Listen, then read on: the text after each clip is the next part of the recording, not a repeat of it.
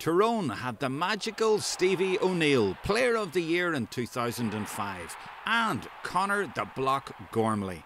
The Dubs have Shane Ryan, Tommy Brennan and Peadar Andrews. Throw in Ricey, Donal McMenamin and even TV DIY man Peter Finn for Dublin.